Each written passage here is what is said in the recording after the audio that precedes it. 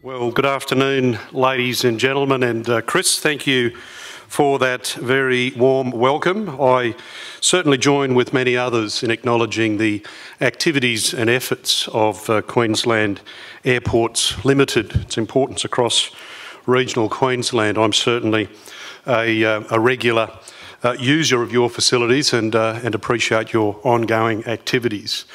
My commiserations, though, that you weren't able to make it into Downlands College, Toowoomba. I have a number of acknowledgements, ladies and gentlemen, and I know you've been meeting this morning, and I've heard tremendous feedback from the discussions this morning, obviously looking to further discussion over lunch. So I won't repeat what I suspect have been all of the acknowledgements already, but as Minister for Regional Development, Territories and Local Government, I wanted to particularly acknowledge my local government colleagues. I mentioned certainly my own mayor and good friend, Paul Antonio, the mayor of Toowoomba Regional Council. Paul was deputy mayor when I was on council with him, so great to be here with you, Paul. I understand Councillor Peter Mitchell from Redland City Council is here. I haven't caught up with Peter yet. G'day, Peter, how are you? And my good friend Karen Williams, the mayor of Redland City Council.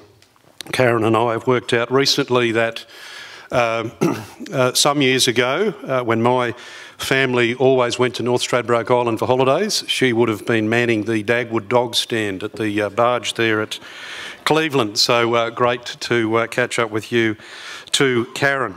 I've got a whole range of RDA, Regional Development Australia colleagues in the room as well, so I acknowledge them one and all.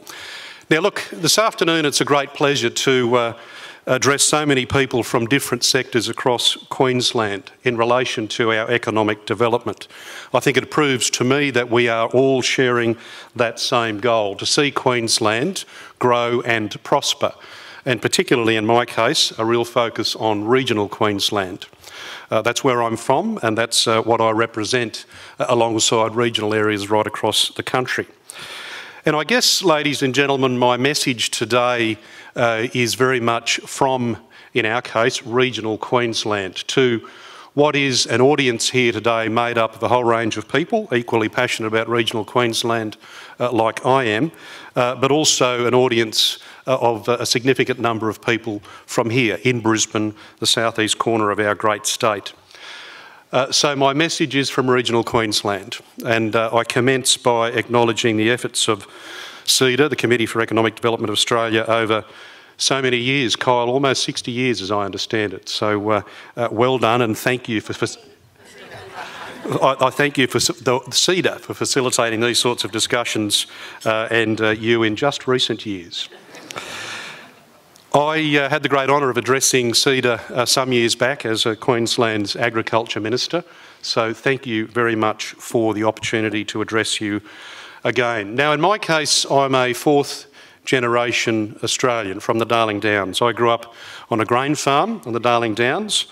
I was educated, like Chris, at USQ, at Bond University, University of Queensland, and I started my quite enjoyable and successful agribusiness career after that study all those years ago. And I have, I guess, a little bit of an unusual background for a federal cabinet minister in that I came into politics, first of all at the local government level, 10 years ago this year in my early 40s.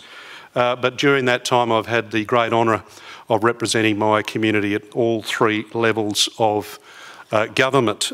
So it gives me a bit of a perspective, if you like, that I can add to the others in relation to the opportunities and challenges that face regional Australia.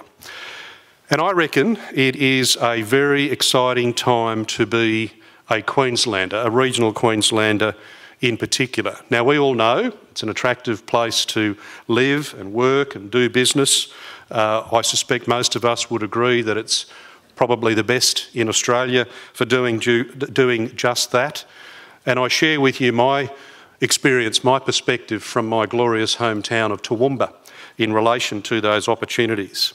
Now, Toowoomba is often raised with me as a bit of an exemplar for the rest of the country.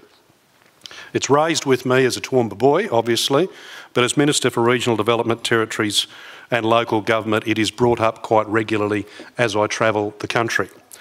The Mayor, Paul Antonio, tells me to tell everyone that it's all his doing, but of course it's the doing of leadership in our city, support in our city from various community organisations and the business sector in particular taking risks in our businesses on behalf of our workers right across the board. And why wouldn't they, ladies and gentlemen? We have significant partnerships, as I've just mentioned. We have a significant university sector, a skilled workforce, high quality education, good jobs growth, and as I mentioned, leaders with vision, dedication and that entrepreneurial streak, so important for any region of Australia. Then we have the likes of Brisbane pushing 2.5 million people and the increased challenges that provides for some, not all, but increased challenges that provides for some in terms of cost of living, congestion and so forth. And I guess for them, there are those opportunities in regional Queensland, whether it's Toowoomba or Mackay, Townsville, Cairns, you name it, out west as well. So in that context, I wanted to particularly give you the message today that the Turnbull government has a plan for a stronger regional Australia, and that's my responsibility as the relevant minister. Now, we're focused across the board on stronger local economies, and that's what I'll touch on today. Active and engaged communities, whether that's the efforts of my colleague in terms of rural health, regional communications, that's Senator Bridget McKenzie, the Deputy Leader of the National Party. High quality services in education, health and so forth. Simon Birmingham and I work on regional education initiatives, and of course his Assistant Minister Karen Andrews from here in Queensland does the same. And most recently with Michaelia Cash, we've been working on regional employment trials, pushing opportunities, particularly in those regions that need a bit more focus, that have the potential for the future but have been dealing with challenges. So our plan in relation to these myriad of activities is not just for the next few years, not just for the next year. We're all told that the Prime Minister will make a decision by May of next year in terms of the next election. We are talking at least 10 years in our current outlook, and we're wanting to continue that focus going forward. And politics aside, ladies and gentlemen, I believe that's what local, state and federal government must be doing, taking a long-term view irrespective of the governments of the day. So in relation to CEDA and its interest in economic development, can I just focus on a couple of those points? The tax relief for working Australians. We have already provided such relief. Almost 800,000 people receiving in Queensland alone immediate tax relief of $530 per year. Now, the figure doesn't sound much, I know, on an individual basis, but multiply that across the economy, multiply that across wallets being able to pay for some more bills, to pay that car rego, buy groceries, go out with friends. That's as important in regional Australia as it is anywhere else. That is a significant move. The tax burden on businesses being lifted, particularly in the small business sector, those mum and dad businesses throughout regional Australia that are important to the lifeblood of our regional economies are benefiting.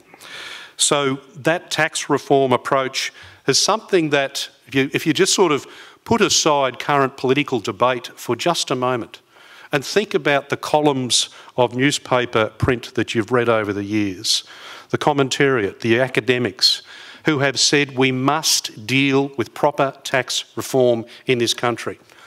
Well, the Turnbull government is doing that. We're embracing it. And we have our critics, and that's what politics is about, but we are making moves, ladies and gentlemen. We are dealing with that. Importantly, as I said, it impacts on regional Queensland. Now, I'm the father of 6 great kids, and I know that giving them the best chance of or giving me the best chance, I should say, of encouraging them to consider careers in regional Australia is only activated if we can ensure there are job opportunities available.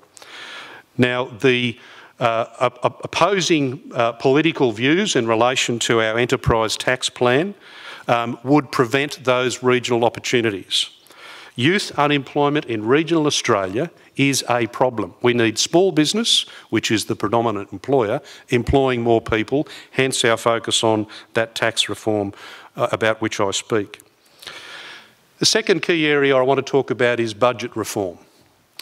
Again, the commentary has always been for some years now, must rein in the budget, must pull in government expenditure, must ensure we're focused on the areas that support economies, but rein in other government expenditure to let the private sector get going. Well, we've already made $41 billion in budget savings since the last election. This year, for the first year, the federal government, ladies and gentlemen, is not borrowing money for everyday government expenditure for the first time since the global financial crisis. Real spending is now at 2%. That's the best performance in 50 years. So reining in that budget and making it a responsible budget such that we can focus on the areas of community need is what that focus is about. I mentioned more jobs in regional Australia, and you would have heard, again, the commentary in recent times about job creation in our country. Job creation by the private sector, facilitated and supported by government, not job creation by government, but by the private sector. And we are seeing growth now that is the highest on record. Up until a few months ago, it was the highest since I started primary school. But now it is the highest on record, jobs growth in the country. In Queensland, regional Queensland, around 30,000 net new jobs in the past year alone. Now, this is hard work. But I think we need to acknowledge what our economy is doing, led by the private sector. Now, my regional development portfolio, I focus very much on private sector job creation activities. $220 million program that I look after across Australia, the Regional Jobs and Investment Package, is harnessing projects in those regions which have significant opportunities. Here in Queensland, I talk about the far north from a tourism perspective. I talk about the Wide Bay, Bundaberg and the Wide Bay, despite economic challenges, has so much potential for the future. And already we've created around 11,000 jobs in some of those programs in the last 6 months that I've been Minister. We have the Regional Growth Fund, and I know a lot of my local government colleagues are already nodding about that Regional Growth Fund. And Mr Mayor, I'm trying to spend it all in Toowoomba, but apparently I'm not allowed to, and I'm sure Karen wouldn't want me to. But $272.2 million about fair income transformational regional projects. What we will see there in regional areas is councils joining together for the first time. Tourism, transport hubs, new manufacturing facilities, you name it. Can I touch quickly as well on public service employment opportunities? I firmly believe, as does the Turnbull government, all of my colleagues in the Turnbull government, that regional Australians should have the same opportunity, have the same benefits from public service jobs as do our colleagues who live particularly in Canberra, Central Sydney and Melbourne. So we have a dedicated decentralisation agenda. Just a few months ago I announced the first steps in the budget and to see the beginnings of decentralisation, better paying jobs, if you like, into regional Australia, whether it's Albury, Shepparton, Darwin, and I'll be doing more, I think is most exciting and being welcomed in regional communities. And I also wanted to touch on international trade deals. So as we pull together the opportunities for regional Australia, we need to understand that those connections between our trade markets, international trade markets, and our farmers, for example, our regional manufacturers, are in place. Hence the need to focus on proper infrastructure, both communications and transport.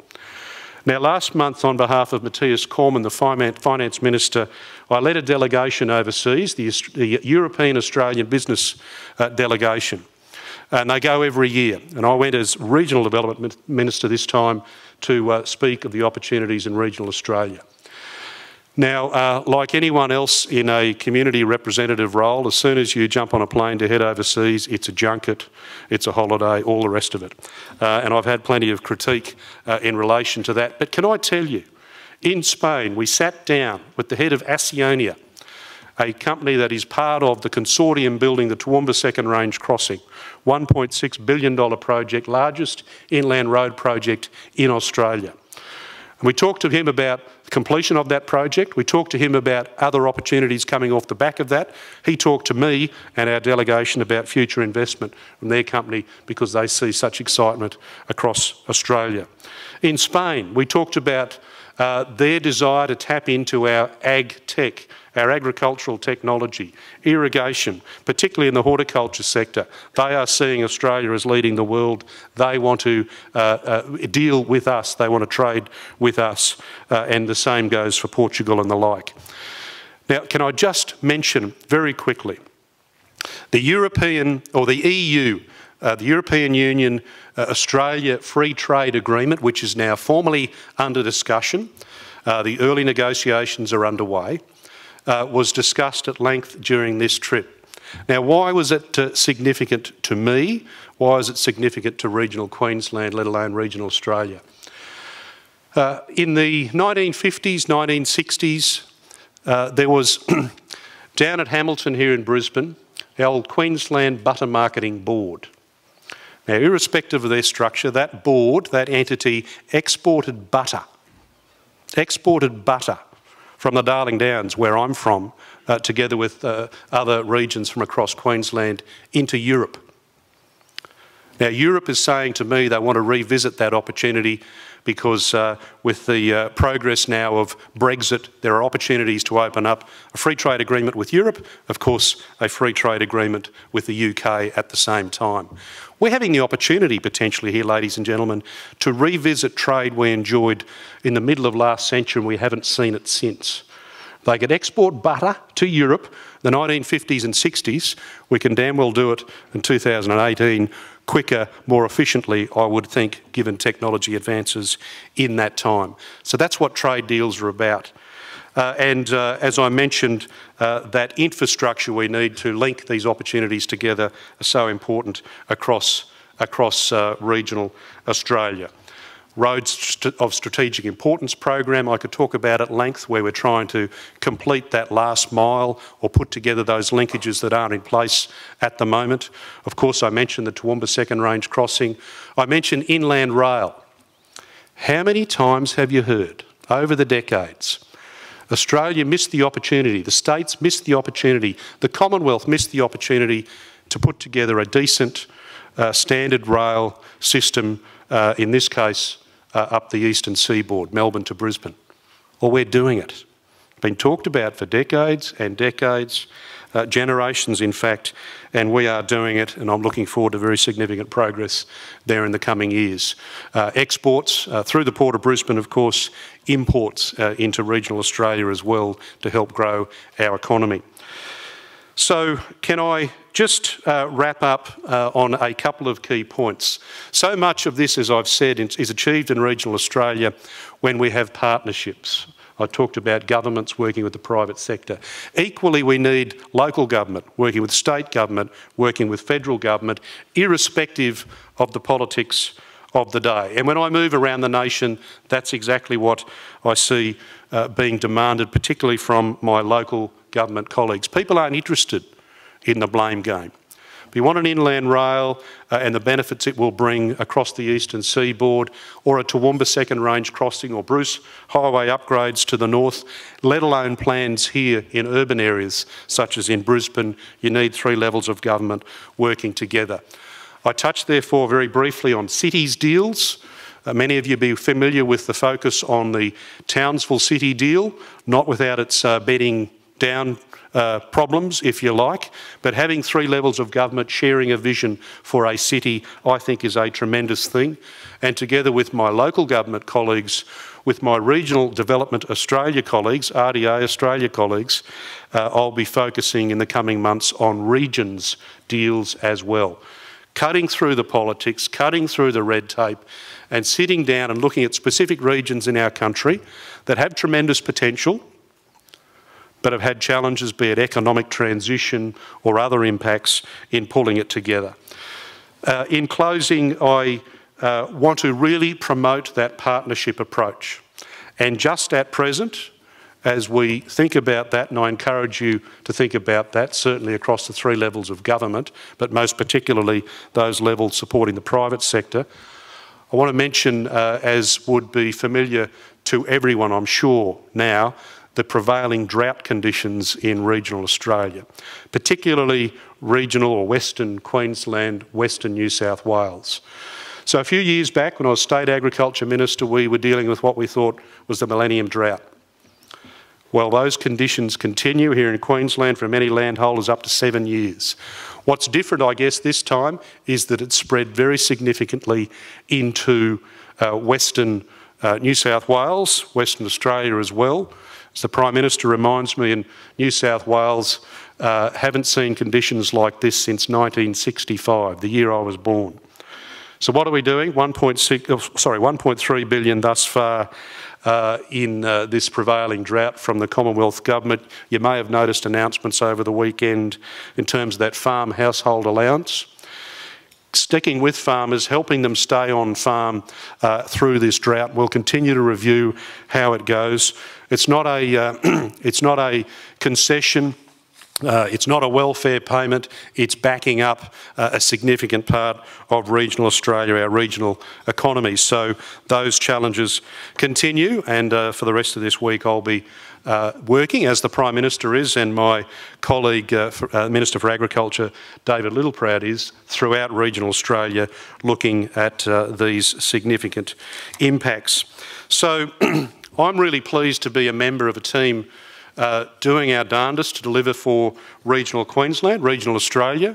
We've got to work across the political divide. We've got to work across the political levels to achieve that. We must support the private sector, and certainly our government has a plan for regional Australia, as I've just mentioned. So again, my message to this crowd here today, this group of fine people at this CEDA function here in Brisbane, many of you are from Brisbane in the southeast corner, please understand that Brisbane, like other significant centres throughout the state, but of course Brisbane is our capital, owes its success, its future opportunities, so much to regional Queensland. You're the gateway to regional Queensland tourism opportunities, as Chris was saying, and other speakers have spoken about today. We will stop in the coming weeks to celebrate the Ekka, when the bush comes to town. Please understand what that means. It's a tremendous, if you like, custom for this city, and we've all enjoyed it, but it means that we are supporting the bush, recognising those agricultural pursuits.